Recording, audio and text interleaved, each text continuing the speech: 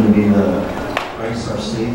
So I think that starts with the glory of God and hallelujah. So the song starts with song number 918. Thereafter will be holy, holy, amen. So we need the Mass of Christ our Savior.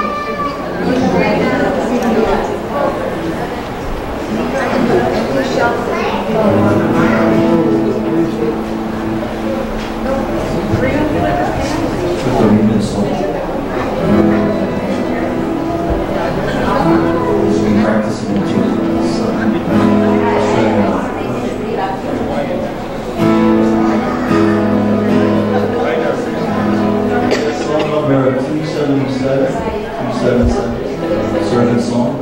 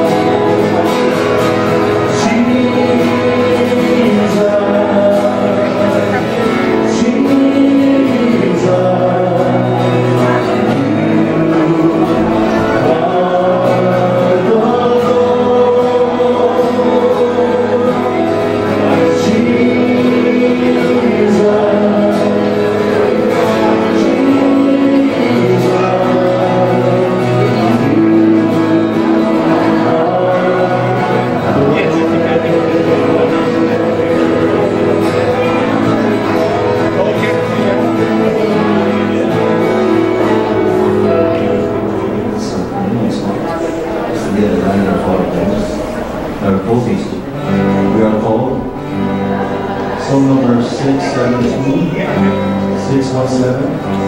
We are called.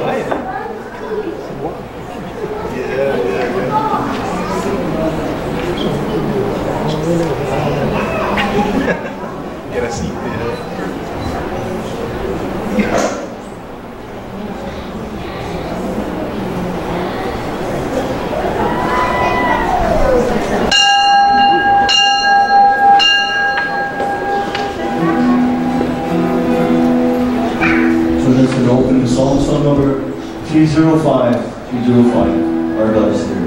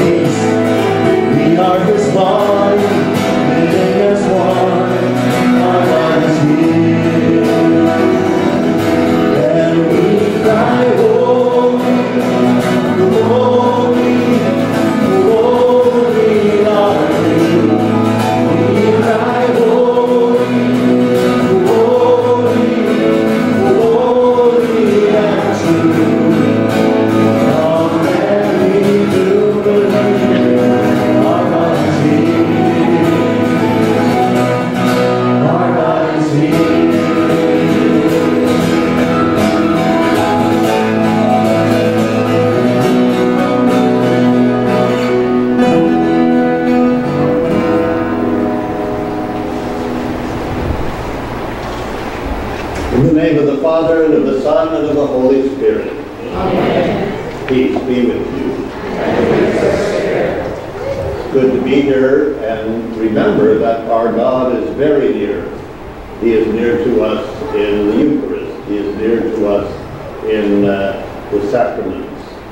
And as we celebrate the sacrament of confirmation, we also recall the great day in which we were baptized and immersed in the Lord Jesus. And so let us bless this water and let it be a reminder of that day.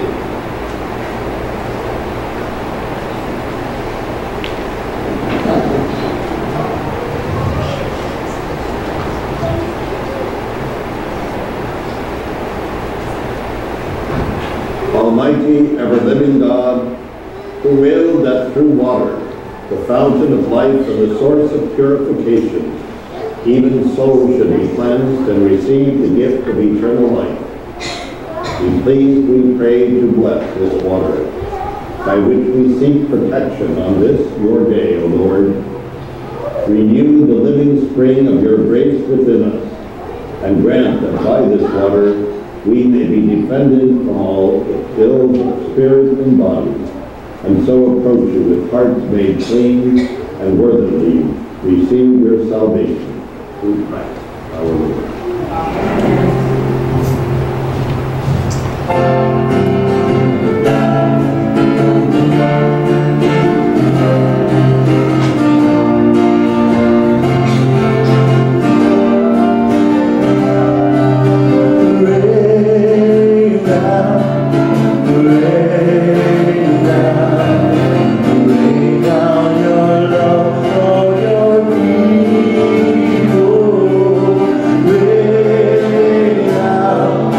Amen.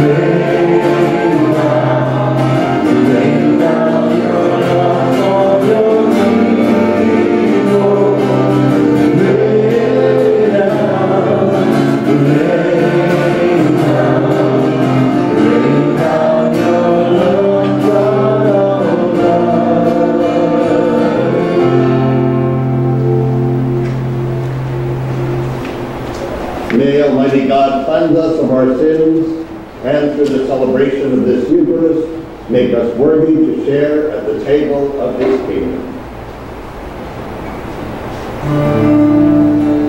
Lord of God. Psalm number 919. Lord of God.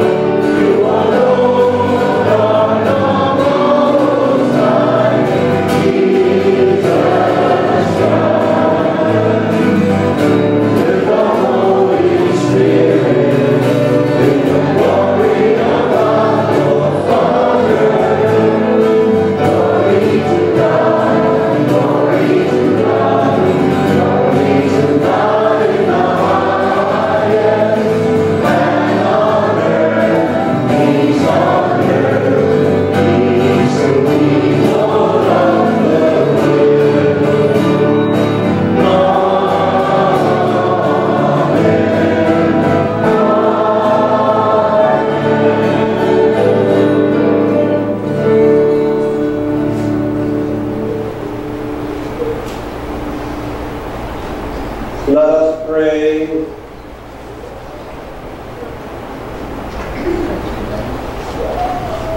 O God, who have prepared for those who love you good things which no eye can see, fill our hearts, we pray, with the warmth of your love, so that loving you in all things and above all things, we may attain your promises which surpass every human desire. Through our Lord Jesus Christ, your Son, who lives and reigns with you in the unity of the Holy Spirit, one God, forever and ever.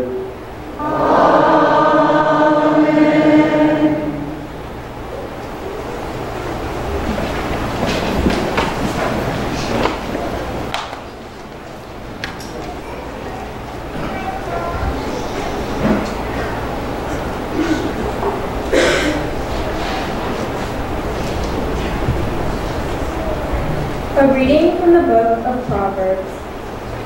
Wisdom has built her house. She has set up her 7 columns. She has dressed her meat, mixed her wine. Yes, she has spread her table. She has sent out her maidens. She calls from the heights out over the city. Let whoever is simple turn in here. To the one who lacks understanding, she says, come eat of my food and drink of the wine I have mixed. Forsake foolishness that you may live. Advance in the way of understanding. The word of the Lord. Thanks be to God.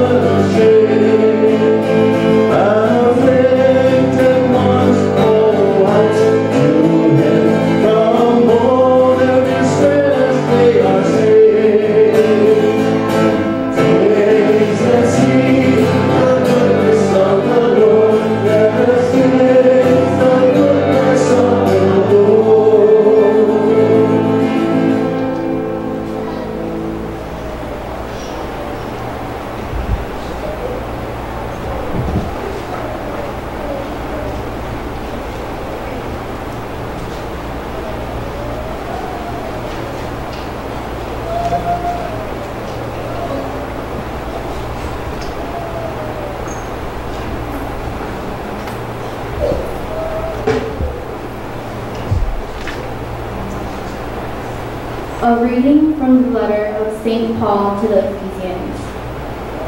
Brothers and sisters, watch carefully how you live, not as foolish persons, but as wise, making the most of the opportunity, because the days are evil.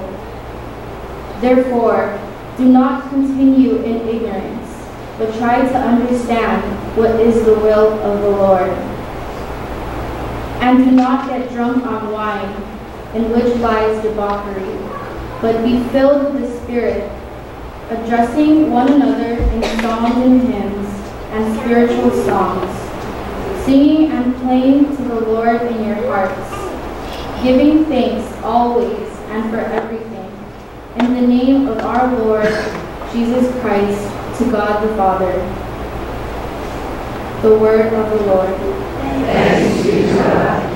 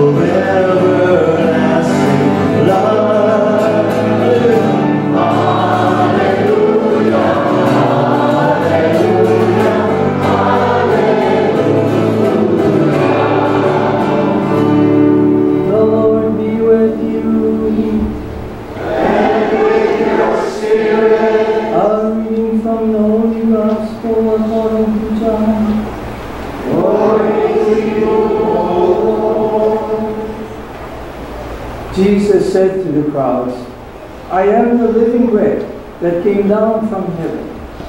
Whoever eats this bread will live forever. And the bread that I will give is my flesh for the life of the world. The Jews quarreled among themselves, saying, How can this man give us his flesh to eat? Jesus said to them, Amen, amen, I say to you, unless you eat the flesh of the Son of Man and drink his blood, you do not have life within you. Whoever eats my flesh and drinks my blood has eternal life, and I will raise him on the last day. For my flesh is true food, and my blood is true drink. Whoever eats my flesh and drinks my blood remains in me, and I in him. Just as the living Father sent me, and I have life because of the Father, so also the one who feeds on me will have life because of me. This is the bread that came down from heaven. Unlike your ancestors who ate and still died, whoever eats this bread will live forever. The Gospel of the Lord. Praise to you, Lord Jesus Christ.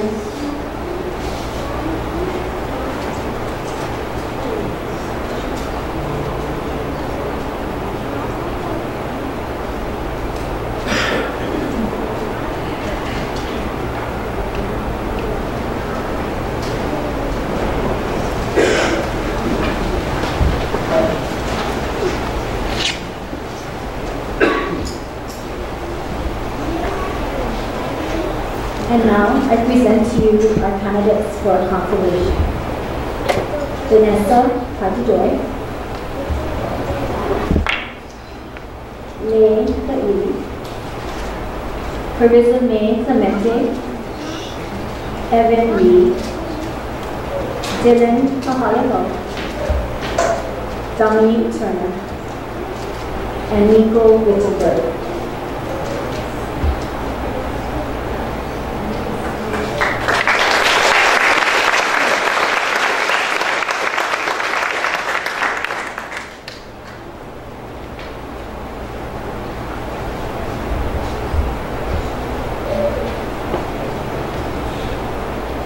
What would Jesus do?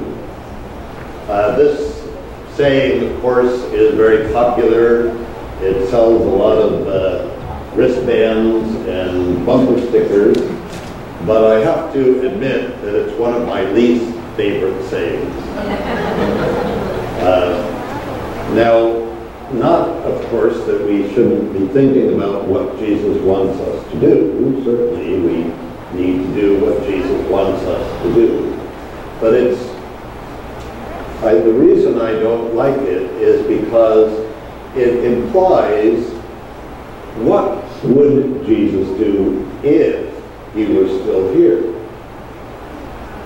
It almost implies that he's not here, that he would do something else if he were here, but no, he's not here. And the fact of the matter is that Jesus is here. Now, you do not see Jesus as you can see me. You cannot hear Jesus as you can hear me. You cannot touch Jesus as you can touch me. But he is really, truly here. Because Jesus died. And Jesus rose from the dead, and therefore he is alive. But Jesus ascended into heaven. And so is he here? Is he not the living bread come down from heaven? Isn't that what he told us he was? And isn't that why we gather here every Sunday, every day, to encounter Jesus? That is exactly why we're here. Sometimes we think we come to Mass to sing songs, to meet our friends, to be in a beautiful place, to maybe learn some life lessons. Yes, Those are all good things that we do. They're all part of the package. But they're really like the setting for the jewel that is the center of it all. And that is the presence of Jesus in the Eucharist. When people encountered Jesus, their lives were changed. And that is what is meant to happen to us. That when we encounter him here, our lives should change. We didn't just hear some nice things, some nice, beautiful sayings proclaimed. We heard Jesus, the Word of God, who was with God from the beginning, the Word who was made flesh. We heard Jesus proclaim. That was his voice that just spoke to us. And when we come to this altar, we will see only what appears to be bread and wine. But we never receive bread and wine when we come here, because after they're brought to the altar, they're transformed by the power of the Spirit, and they become the body and blood of Jesus. So he is present here. He is not someone who is just long ago, far away, a person from the history books that we can learn wonderful lessons from, that we can wonder what would he do if he were here. No, we can listen to his voice because he is here. We can speak to him because he is here.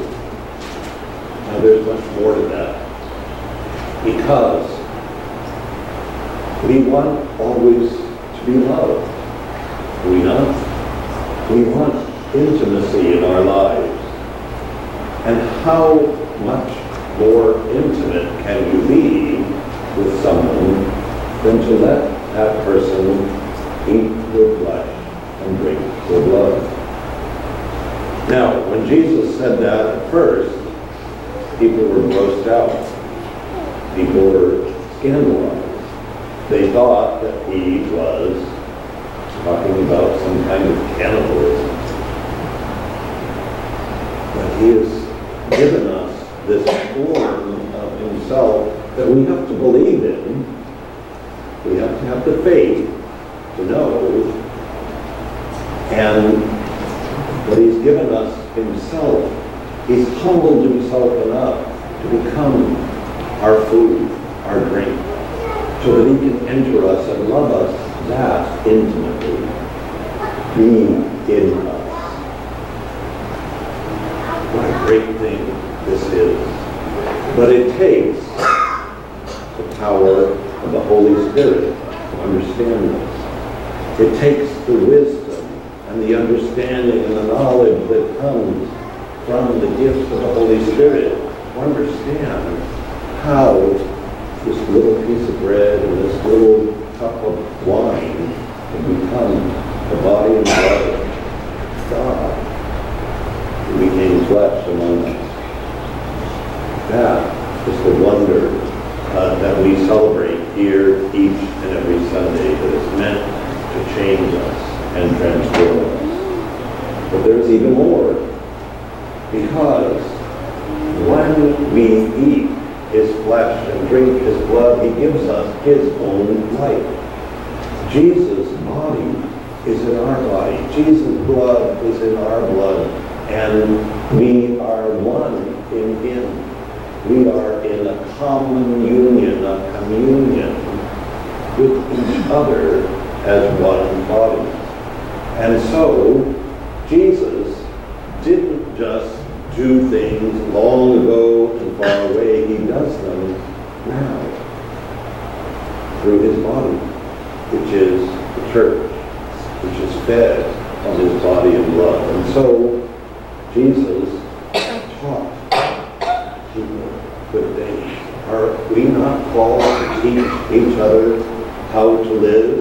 And it's not our teaching, it's the teaching of the living Jesus Christ that we share with others. so that they can live rightly, so that we can live in justice and peace in this beautiful world that God has given us. Jesus, long ago and far away, healed people. And doesn't he still heal people when we pray for them, when we reach out to them with our care and our love that are so healing? Jesus, long ago and far away, cast out demons. And don't we still do that in the name of Jesus with the power of his Spirit? When we see somebody who is affected by a demon of loneliness and depression, we reach out to that person and touch them. Or someone who's affected by a demon of self-glorification, and we show that person that they don't have to be the center of the universe to be fully loved, because we are, and we're not the center of the universe. We're just creatures that God loves. We cast out demons when we see those who are troubled in any way, and we go to them. We work with them, and maybe it's an instantaneous exorcism, and maybe it takes years for us to penetrate their hearts. And yet, that is not just individuals who are acting, but the body of the risen Christ, the living Christ. And so it is so important for us to come here every Sunday, because here we meet the risen Jesus, the one who is very real and now and present, and who teaches us the way to go, not so that we have to wonder what would Jesus do if he were here, but we can now celebrate the fact that we can learn what Jesus is doing, because he is here, and he is acting among us through all of us who are given this power of this Holy Spirit and who are united in this intimate communion of his life.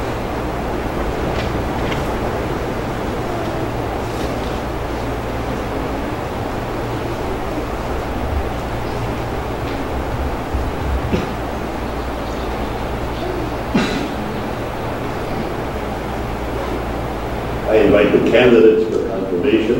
Please stand.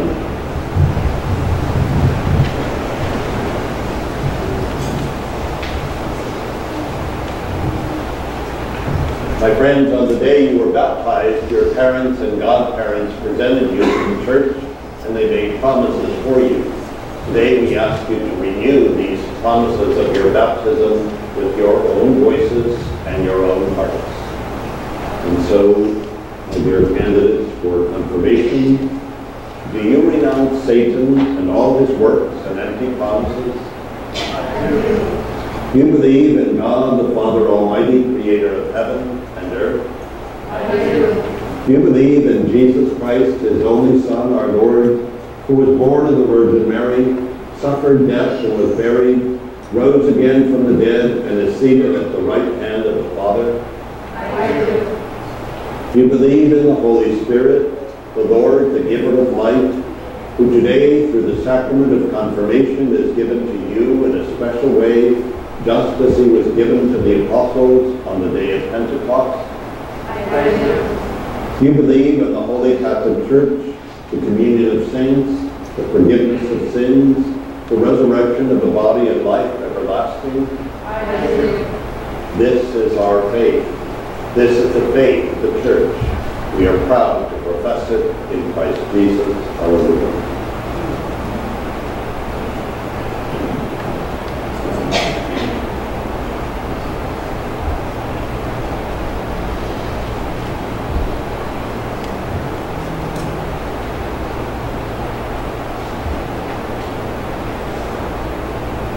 Dearly beloved gathered here, let us pray to God, the Almighty Father, for these, his adopted sons and daughters, already born again to eternal life in baptism, that he will graciously pour out the Holy Spirit upon them to confirm them with his abundant gifts, and through his anointing, conform them more fully to Christ, the Son of God.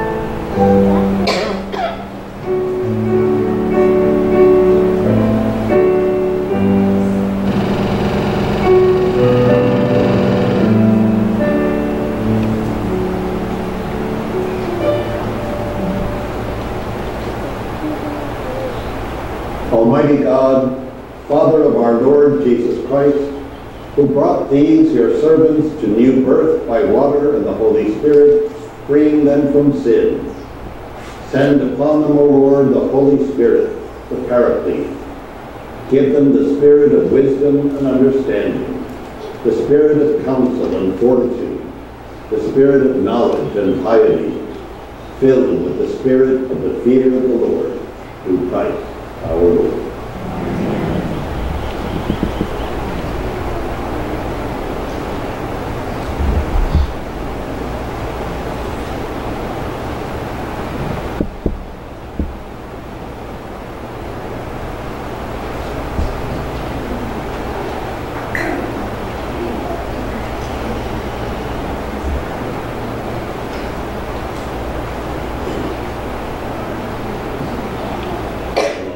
Sealed with the gift of the Holy Spirit. Peace be with you.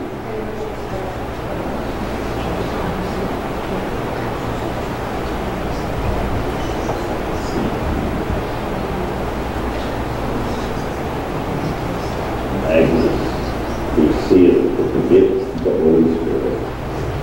Peace be with you.